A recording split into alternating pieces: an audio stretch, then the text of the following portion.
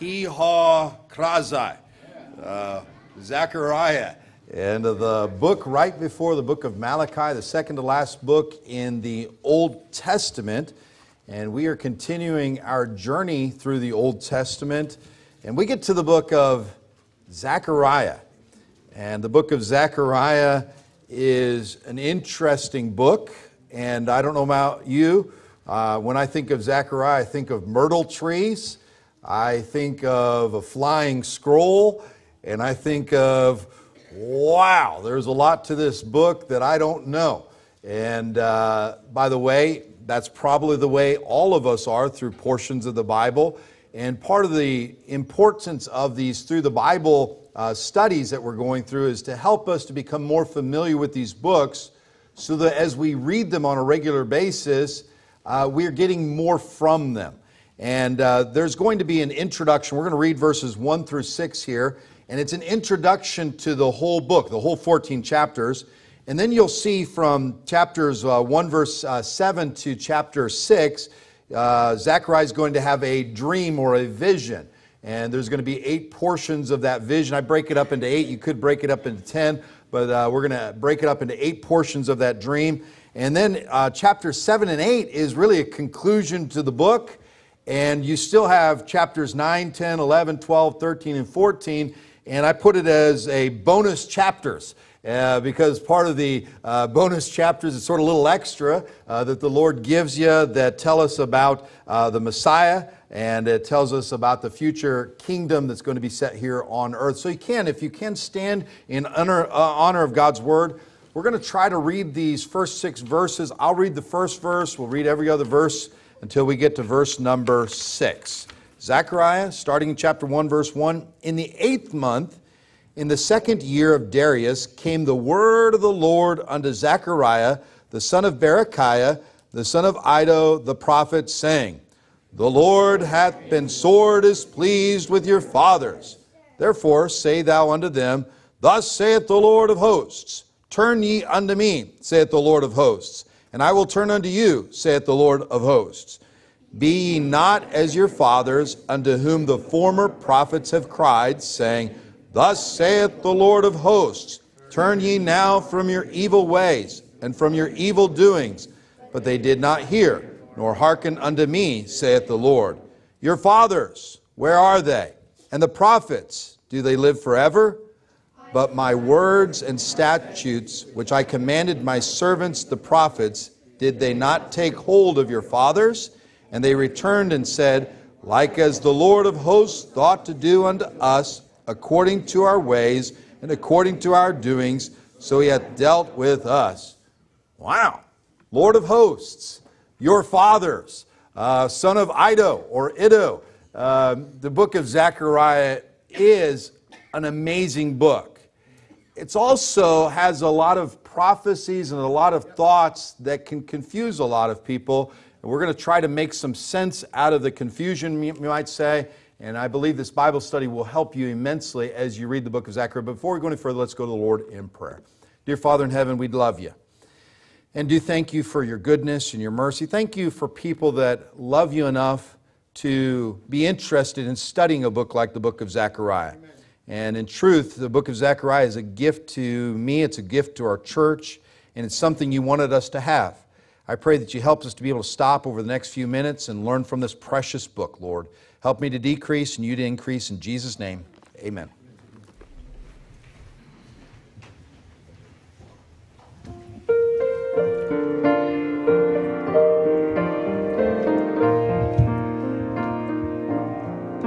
Twas a life filled with aimless desperation, without hope walked the shell of a man.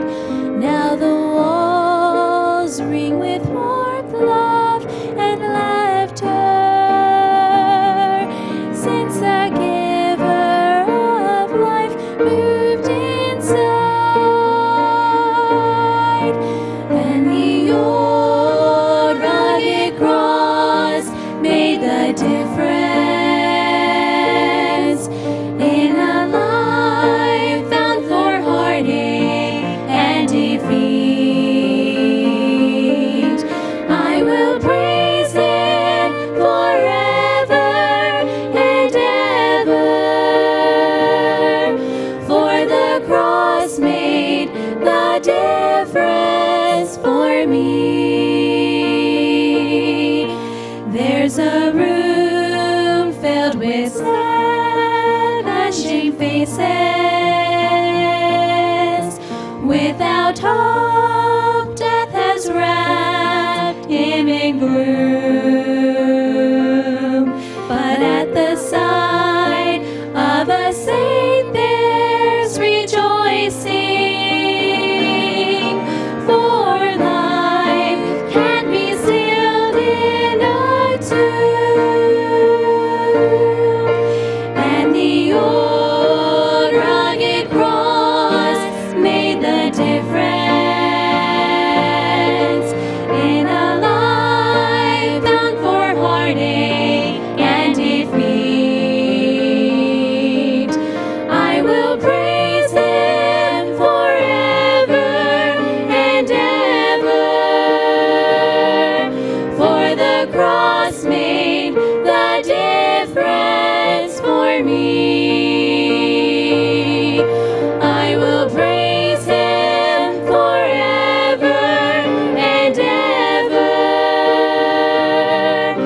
for the cross made the difference for me.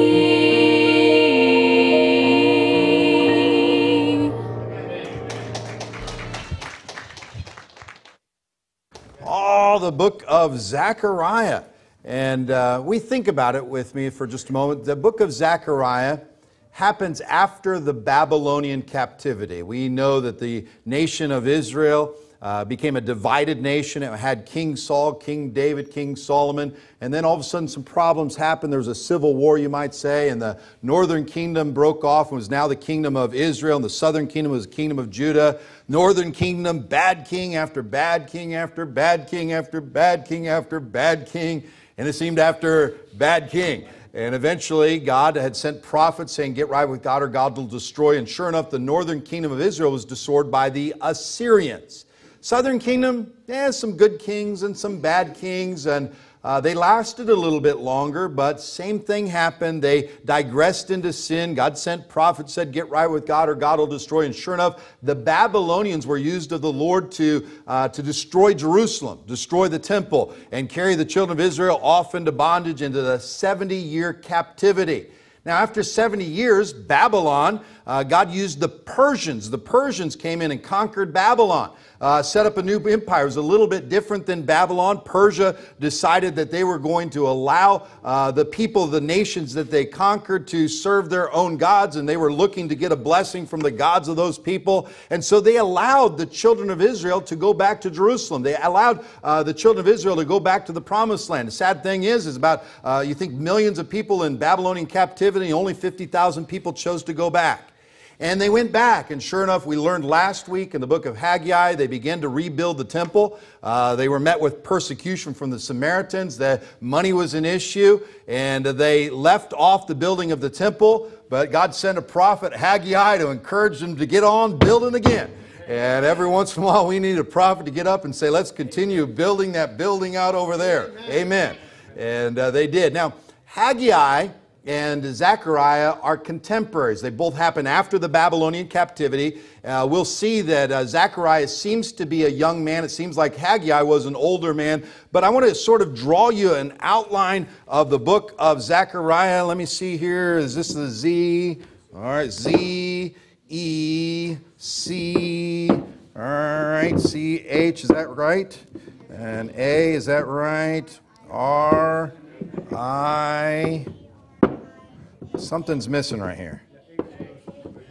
Ugh. That's going to be a lot better. Zechariah. Is that correct? Okay. Now, I have tried to think about how to outline the book of Zechariah, and I'm going to spend a little bit of time drawing this with a lot of mercy from this wonderful congregation, because this congregation is very merciful. Maybe not as merciful as I've been hoping, but we're going to try this. And Zechariah, there are 14 chapters. I'm going to put 14 right here. We'll move that down. 14. Oh, this is really not starting off like I thought here. But a couple extra seconds won't hurt that much, hopefully. Okay, 14. Let me see if I can get 14 right here. And I know, oh. And I just want you to say, ooh. Okay, not ah, ooh. Okay, now we find an introduction. So I'm going to put 14, but I'm going to put introduction. Okay, there we go. An introduction is going to happen in chapter 1, verses 1 through 6. And then I'm going to draw this line right here, and this is going to help you through this whole study right here. The second part is going to be chapter 1, verse number 6, all the way through chapter 6. Now in this, we're going to look at 8 visions or 8 dreams. And so if I draw this, this will be my dream cloud right here. 1, 2, 1, 2. Oh, this is working great. 3, 4, help me. 5, 6, 7, 8. Okay. Now in these dreams, we're going to see 4 horsemen. Now I was going to try to, I got my picture right here just to.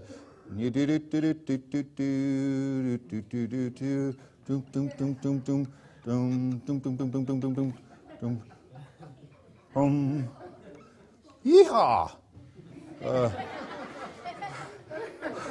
Think of 4 horsemen, okay? 4 horsemen. 4 horsemen. Okay. The second one, we're going to see 4 horns. Okay, I could draw a mean bull right here. There we go. Moo. But there's 4 horns. 4 horns, okay? What are those? I don't know what those are, but those are supposed to be horns, okay? Then we're going to find a ruler or a measuring of the city of Jerusalem. This is a ruler, and so this is supposed to be a ruler. Okay, just to help you out to know what this one is, I'm going to write a ruler right there, okay? That is a ruler. Okay, what is that? Ruler. Thank you. Some of you have some good imagination. And now we're going to have oh, wow. Okay, this is good. This is good. Okay, smiley face right here. That's a beard. That's a hat right there. There's an arm right there. And these are dirty spots right here. There's a man that has dirty garments. He's going to get a change of clothes and a change of a hat. I know, have some imagination here, okay? Then we're going to have some, a sort of a candle. And 1, 2, 3, 4, 5, 6, like this. That's a candle. In between, these are 2 olive trees, okay? Those are olives on there. Olive trees right there, 2 olive trees. And sort of a candle. And on top of this, there's a bowl. So it's a candlestick in between 2 olive trees. It has a bowl on top. We're moving on. Then, this is interesting. This, this is a flying scroll. Okay? These are some flying marks. That means it's flying. And so, ask Zechariah, what is this? He says, it's a flying scroll. And yeah, that's a flying scroll. Then we have a lady in a ephah. And like a basket looking thing right here. I'm just going to put a lady in here. And that's a lady in a basket, okay? Lady in an ephah. And then the last one is we're going to have a chariot. Let me see here. Chariot. Okay. There we go. Horse. Okay. Dum, dum.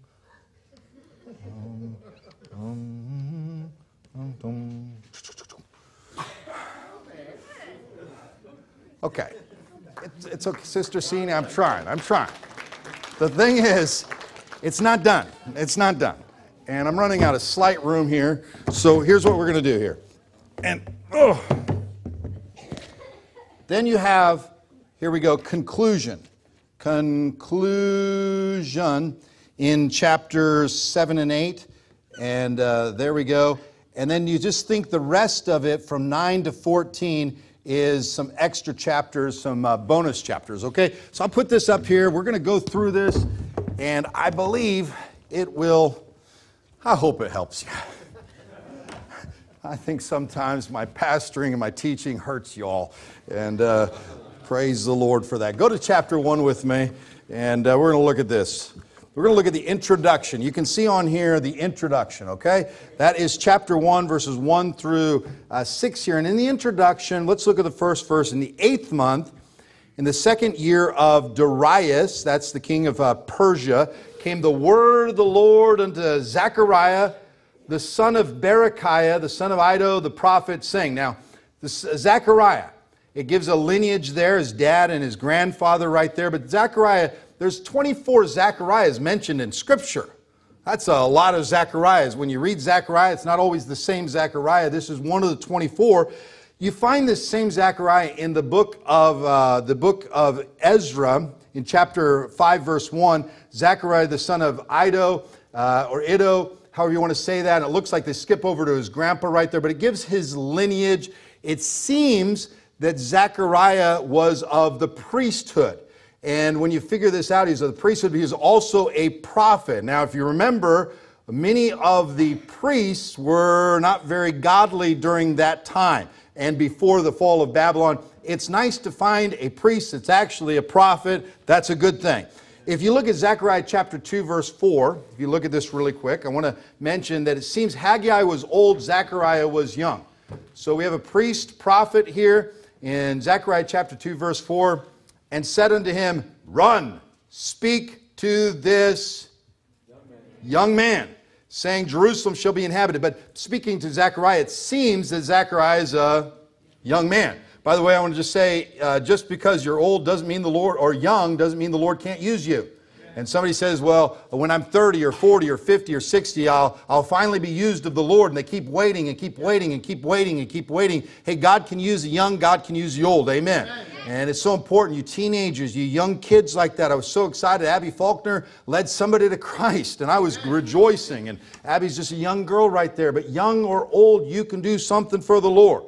Now, we go a little bit further, and we look at chapter 1, verses 2 through 6, and you're going to see a term, your fathers. Your fathers. Look with me. In verse number 2, the Lord hath been sore displeased with your fathers. Therefore say thou unto them, thus saith the Lord of hosts, turn ye unto me, saith the Lord of hosts, and I will turn to you, saith the Lord of hosts. Be ye not as your fathers, unto whom the former prophets have cried, saying, thus saith the Lord of hosts, turn ye now from your evil ways and from your evil doings. But they did not hear. They, the fathers, did not hear nor hearken unto me, saith the Lord. Verse 5, your fathers, where are they? And the prophets, do they live forever? But my words and my statutes, which I commanded my servants, the prophets, did they not take hold of your fathers? And they returned and said, like as the Lord of hosts thought to do unto us, according to our ways and according to your doing, so he hath dealt with us. Now, you see that term, your fathers, your fathers, your fathers, your fathers, your fathers. He was remembering back. Most of the people that traveled back to Jerusalem had not been to Jerusalem before. Most of them had been born in Babylon. And he's saying, your fathers, they're the ones that rebelled at me. They're the ones that had rebelled when they're in Babylon. They're the ones that had not listened to the prophets. Your fathers did not do right. Now your fathers were punished because of it. And learn from your fathers. Understand that your fathers, when they didn't serve the Lord, they were not right. By the way, that goes for all of us. We see many people all around us not serving the Almighty God. And somebody would say, well, if they're not serving the Lord, then, I really don't have to serve the Lord either. You could go on to, well, they don't have any standards, so I don't have to have any standards either. They don't follow the Bible, so I don't have to follow the Bible. No, that's not true. Amen. Boy, it doesn't matter what your fathers have done. If right is right, then do right. And it's, boy, I only got one amen out of that. That is a good truth right there that's worthy of a sermon, but it doesn't matter what other people have done. Amen. Boy, many people have not served the Lord. Boy, if your mom and dad don't serve the Lord anyways. Grandpa and grandma didn't serve the Lord anyways. If your pastor doesn't draw very good, serve the Lord anyways. Amen. Your fathers, that's a great truth right there. Often we want to serve the Lord because everybody else is doing it. But there just might come a time, maybe coming to a city near you, where many people turn their backs on the Almighty God. And you can see all around it, well, nobody else serving the Lord, then why do I have to? I don't have to either. No, serve the Lord anyhow. Now, we'll continue on. You see this in this term, Lord of hosts. Did you see that? Lord of hosts, Lord of hosts, Lord of hosts. The term Lord of hosts is found in the Bible like 245 times. It's interesting, the book of Isaiah has that term the most. Isaiah has that term 53 times. The book of Zechariah has it the second most. It's 46 times. The Lord of hosts. And you could think of Lord or Lord of armies, a host of an army. And you think of it, it's found in 1 Samuel chapter 1, verse 3 first. It's found quite often, but you could think of God of armies, God of victory, God who's going to win in the end, and the Lord of hosts. And praise God, our God is going to win. In the end, we're on the winning side. You said that in that prayer, but it's true, Brother Motichka. Sometimes it seems like we're living in a defeated time where everything's going bad, but in the end, we're on the winning side. Amen. Man, we're going to have one day and see the Lord coming back, or we'll see Him come back on the Mount of Olives. It says that in Zechariah chapter 14, where all the nations are going to be gathering against God and the city of Jerusalem, and we win. The Lord of hosts, the Lord of armies, the winning side. Amen. Now, we're going to get to the second part. You see these clouds right there. Have you ever had a dream? I don't know about you. Some of my dreams can be very interesting. I was dreaming the other day about our new building, and I walked in that building in my dream, and we still weren't finished.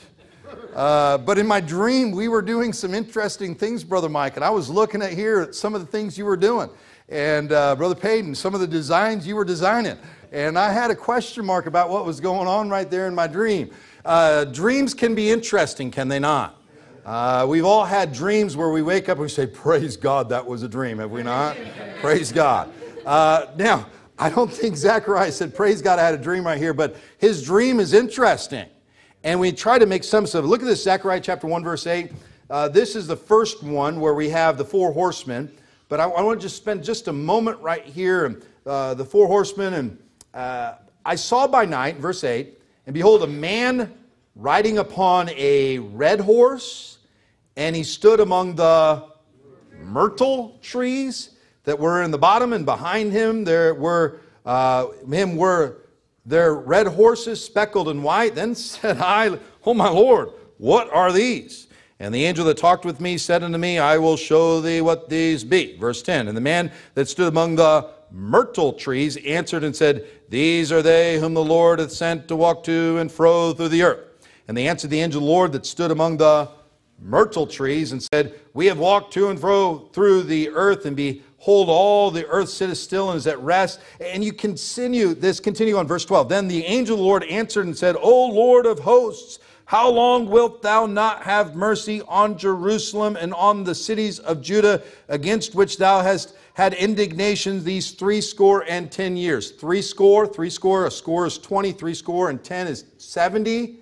It's saying your Jerusalem has been dilapidated, seemingly forgot for 70 years. And you'll see this, verse 13. And the Lord answered the angel that talked with me with good words and comfortable words. Verse 15, and I am very sore displeased with the heathen that are at ease. Okay, in this, you're going to notice Jesus said, I see the distress. I see the problems. I have not forgotten about Jerusalem. I am coming back. He didn't say when. And everything's going to be okay. And so he's looking at the problems of Jerusalem. Jerusalem had some problems. It was still in distress. Everything wasn't put back together yet. But it was the part of the dream was saying, it's okay. The Lord knows the problem. He walks to and fro. He sees all of this. And He's going to come back and He's going to take care of the problems. By the way, hallelujah, He does. Boy, He knows your problems. He knows my problems. He knows all about that building that we're building right there. He's got it under control. And He hasn't forgotten about you. Hasn't forgotten about me. Some of these people that were worried a little bit about Jerusalem. Is He actually going to take care of the city? Yes, He is. It may not be your timing, but His timing is always the right timing. Well, you got a problem in your life, you call on the name of the Lord, and it doesn't seem like He's answered. He's heard you. He can answer that prayer. He can take care of it. Don't lose sight of our all-knowing, all-powerful God. He is in control. Amen. Thank you, Brother Bob.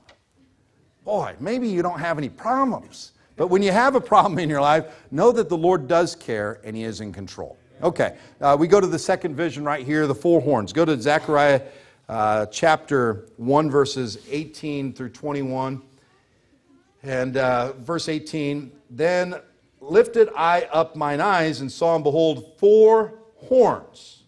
And I said unto the angel that talked with me, what be these? And he answered me, these are the horns which have scattered Judah, Israel, and Jerusalem. Okay, simply put, that's Babylon, Assyria. They scattered them. Okay, the horns represent Assyria and Babylon. And the Lord showed me four carpenters. Then said I, what come these to do? And he spake, saying, these are the horns which have scattered Judah, so that no man did lift up his head, but these are come to fray them, to cast out the horns of the Gentiles, which lifted up their horn over the land of Judah to scatter it. You could say that four other horns came, which represented Persia. God used Persia to take care of Babylon. And we see that God took care of them. They were out of captivity, and it allowed them to go back to Jerusalem. We see that, okay, the four horns vision. Continue on. Look at this one in chapter 2, verses 1 through 3. We'll see a ruler. You see my ruler up there? And this is interesting. I lifted up mine eyes again and looked, and behold, a man with a measuring line in his hand. Then said I, whither goest thou? And he said unto me, to measure Jerusalem. Okay, go a little bit further, verse 4. And said unto him, run, speak to this young man, saying, Jerusalem shall be inhabited as towns without walls, for the multitude of men and cattle therein. For I, saith the Lord, will be unto her a wall of fire round about, and will be the glory in the midst of her. Now, just stop right there. He's measuring the walls. He's saying one day this Jerusalem's going to be a city without walls, and they don't need walls because I'm going to be a wall of fire about them. I'm going to take care of the city. By the way, that's the future. One day God will surround Jerusalem or encompass Jerusalem. There'll be a new temple, and praise God, we're going to see Jesus, the 1,000-year millennial reign of Christ, where we'll rule and reign with Christ for 1,000 years. There's going to be no walls needed because He's going to be the protection. Amen. And that's that. Let's move on. Look at this next one. I want you to see chapter 3, verses 1 through 10. These 10 verses here. And he showed me Joshua the high priest. And it's interesting, standing before the angel of the Lord, and Satan standing at his right hand to resist him. And the Lord said unto Satan, the Lord rebuke thee, O Satan, even the Lord that has chosen Jerusalem to rebuke thee. Verse 3. Now Joshua was clothed with filthy garments. Verse 4. And he answered and spake unto those that stood before him, saying, take away the filthy garments from him. And unto him he said, behold, I have caused thine iniquity to pass from thee, and I will clothe thee with a change of raiment. And we go a little bit further. Oh, look at verse 7. Thus saith the Lord of hosts, if thou wilt walk in my ways, and if thou wilt keep my charge, then thou shalt also judge my house, and shalt also keep my courts, and I will give thee places to walk among these that stand by. Hear now, O Joshua, Joshua the high priest, thou and thy fellows that sit before thee, for they are men wondered at. For behold, I will bring forth my servant the branch. Now, there's a lot there. That's the book of Zechariah. Okay? Old garments, got new garments. Praise God. We could look at that God takes care of you.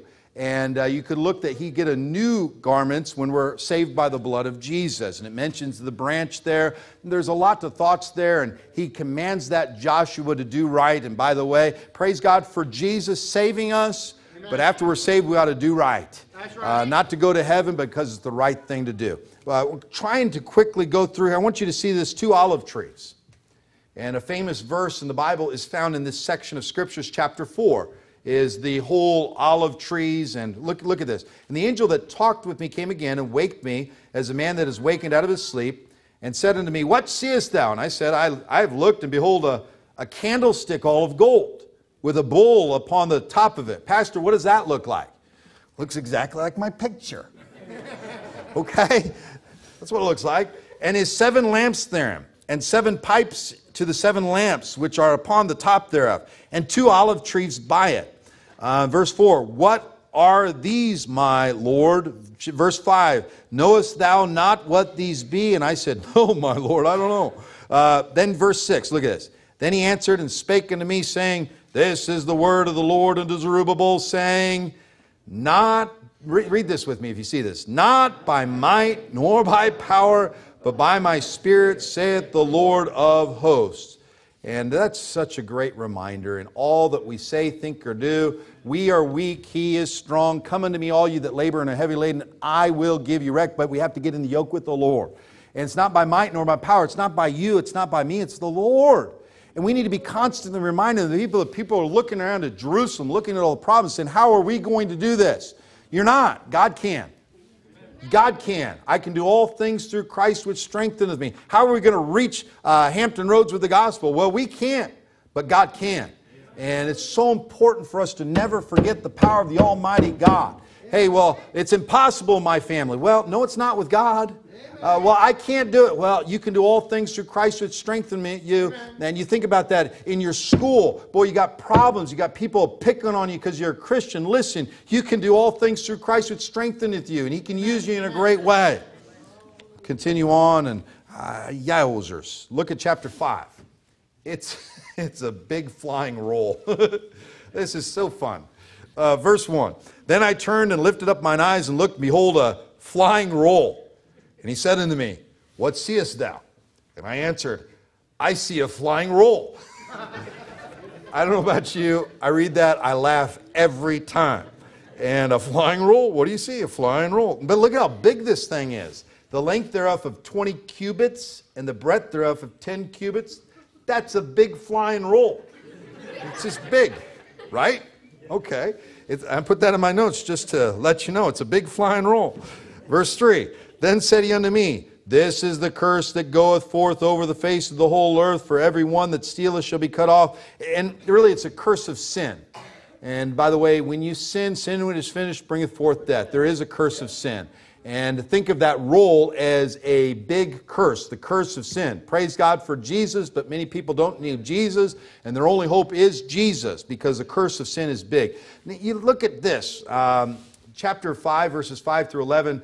There's a woman in an ephah, and we're going to skip ahead to chapter 6, the 4 chariots, and then we're going to go over to the conclusion. I want you to go to chapter 7 with me. The conclusion in this book is not at the end, but it's almost the end.